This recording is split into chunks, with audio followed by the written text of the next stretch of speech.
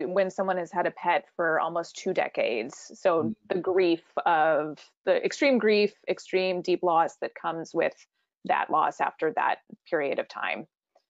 Yeah. Well, I can jump in here too, Emily. I'm obviously, I think we'll both have something to say here. I mean, just speaking from sort of loss, there's something generalizable about loss of especially of a family member, human or otherwise. I mean, in 20 years, a long chunk of time. That's a big time to be entwined with an animal in a very intimate way. And so I think one thing to just say out of the chutes would be we tend to shortchange grief. We tend to think the cues that we send each other these days tend to be like, well, you know, get on back on the horse, get on out there, and this is such as life, move on. Again, the more and more we experience it, you really can't shortcut grief. If you try, it'll come around and bite you somehow.